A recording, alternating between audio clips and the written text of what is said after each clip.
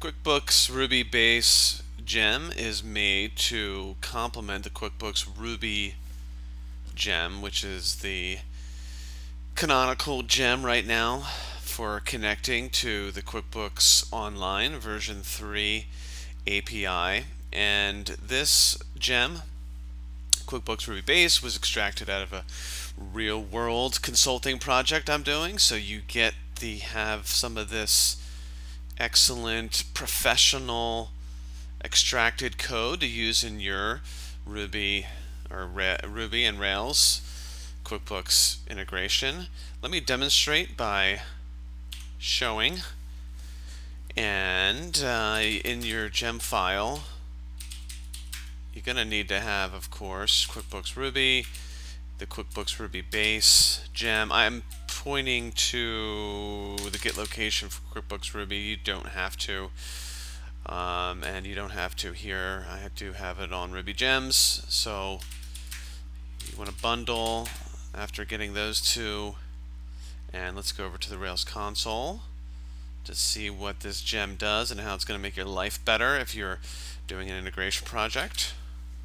Okay, I'm in the development console, and to use the gem, it can be a little tricky because the way I designed it is you need to know the location of the OAuth information in the persistent location, so like in your database.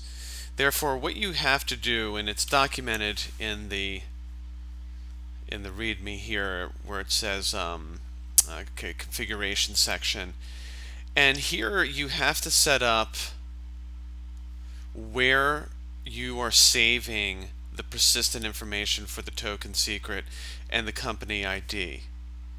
Okay, so what I have here in the README is put it in, you're going to have this file already in your, let's just say your config initializers if you're doing a Rails project or wherever you're doing it in a Ruby project. You're going to have this information. This is from the README in QuickBooks Ruby. Here, add this to configure where these persistent information is, the token secret and company ID. So again, this is a Rails project, so in config initializers QuickBooks RB, I have that here, calling it QB token, QB secret, and QB company ID. Now, as a default, the default is settings.qbtoken, settings.qbsecret. I think that's pretty orthodox across a lot of, or good practice across a lot of Rails projects, is to use that settings association to an account. So what you would do is set that up. You have to set this up first, get that all right, and simply to get started with, let's say, a service in QuickBooks Ruby, like you want to query customers, what you would do is, I'm just going to call this base.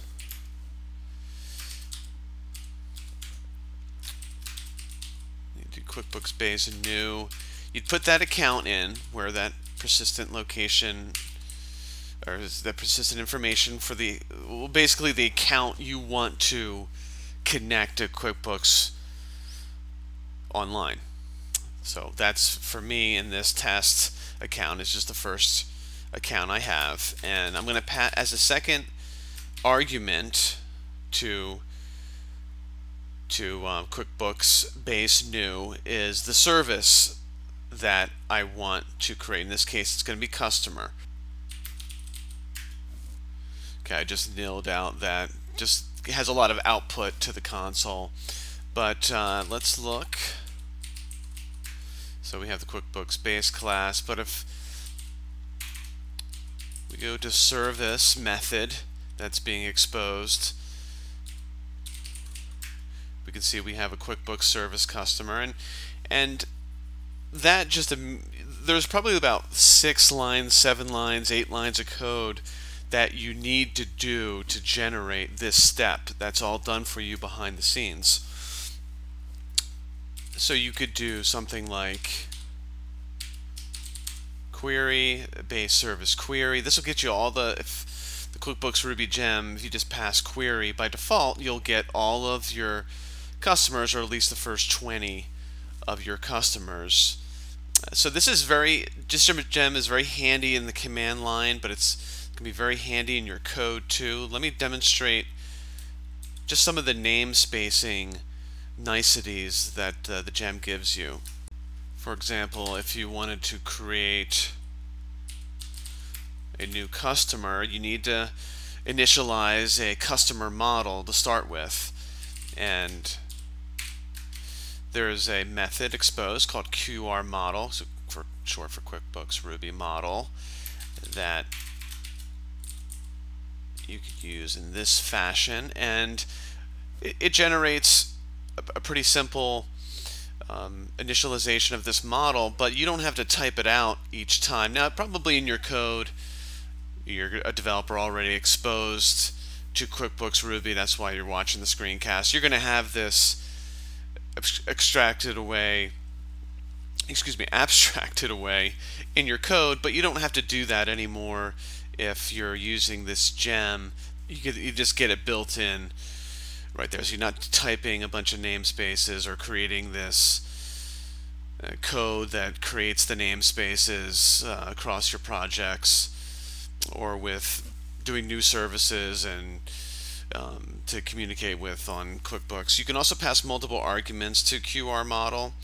So I can't think of one for customer, but for invoice, I know there's a bill address, so you can pass as many arguments as the model will take.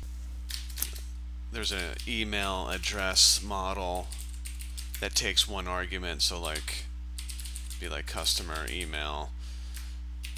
Now that's for bill address. For invoice, so I'll just exit out of that line. But if the model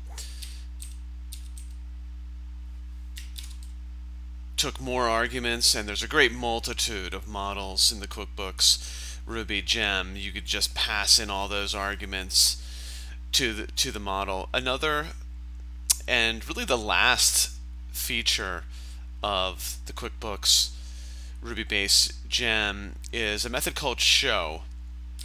So again, we have the current service we have is the customer service, so I could just do base.show,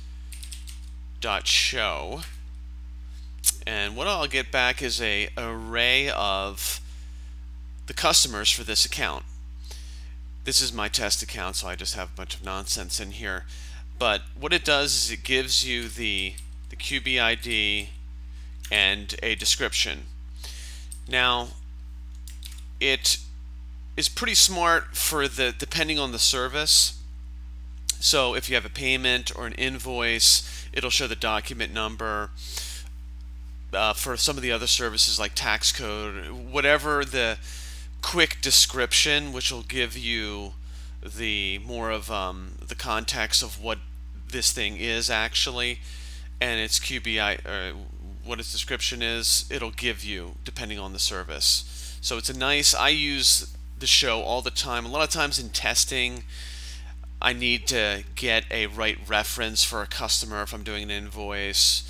Payments the same way. If I need an item, you need the reference for testing. Or if I'm switching through accounts, like for example, you can just go through all of your accounts and do a quick show of whatever you're looking for an invoice, what have you, a payment, or whatever it is. So show is really handy, so you just don't have to be typing the base service query all the time and then mapping it and then writing out what the description is, what are you looking for the ID. So show is a really handy method for that. The show method is probably one of my biggest motivations why I wanted to create the gem, so I could reuse it across projects. Just found that I needed it so much. Now you can also pass many things to show because it only takes the first 20 results, so you can pass in different arguments there. It basically works the same as query in QuickBooks Ruby, so you can pass in all of the options to query into show also. And lastly, let's just take a look on how the code itself to the minimal casts tutorial would be affected. So let's open up the vendor's controller. If you saw that screencast, there's a set QB service that happens before quite a few of the actions. Basically, all this could have go, and you could do something like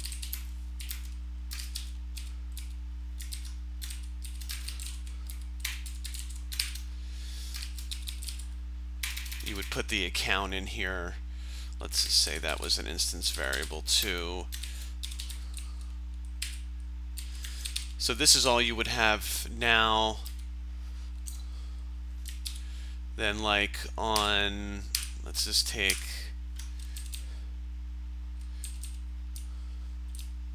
let's go up a little bit further and see how, okay, here was the create action from the minimal cast.